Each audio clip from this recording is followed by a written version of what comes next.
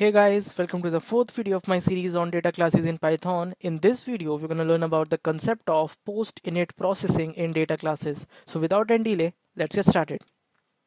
So till now we have been working with a very simple example of a class person in which we have been using the three properties of our class object, which are name, city and age. But now in this particular example, I have added one more property for my class object, which is underscore senior, which specifies if a given person is a senior citizen or not.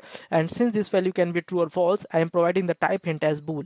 So now the thing is that I do not provide the value of is underscore senior while instantiating my class object, because is underscore senior is a property which can be obtained by using the value of age itself. That is, if the age is greater than equal to 60, I can set the value of is underscore senior is true, otherwise I can set it as false, right?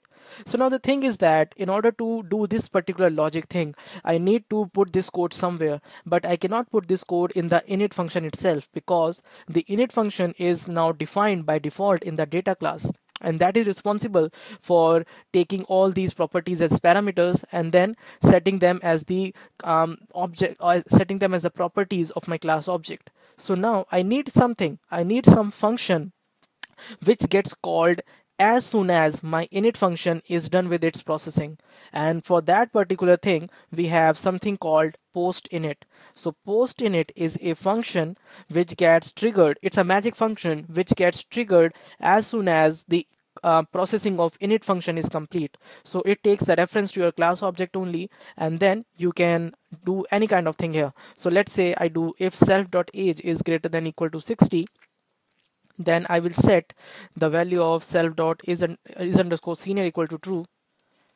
Otherwise, I will set the value of is underscore senior as false. So this is my logic, and I'm putting it in post init, which means that as soon as all the task of taking some initialization parameters and setting them as the properties of my class object is done, after that this particular function is called and it will do any kind of logic thing that I want to do. Okay, and also I can set init equal to false in the field function declaration for my is senior property. I can do field init equal to false. So we have seen the concept of field function in the last video itself, and we know that if I set init equal to false, then this particular class property will not be a part of my initialization function. Okay, so now let's try it out.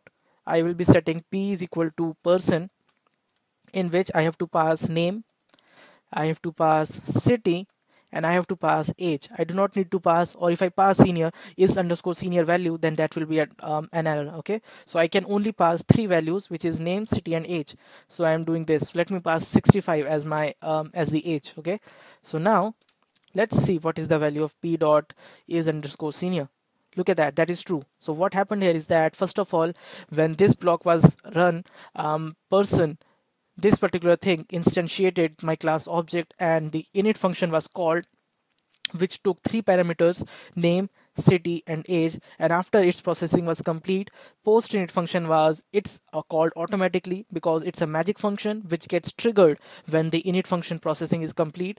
And here we did if self.age is greater than equal to 60, then we set the value of is senior as true, otherwise we set it as false, right?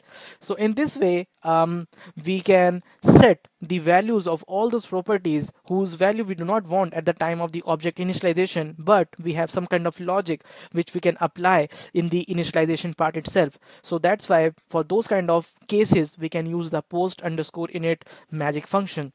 So this is how you use the post init in the data class. I hope the concept of post init processing is clear. If you still have doubts, you can put them in the comment section below. That's it from this video. Thanks for watching.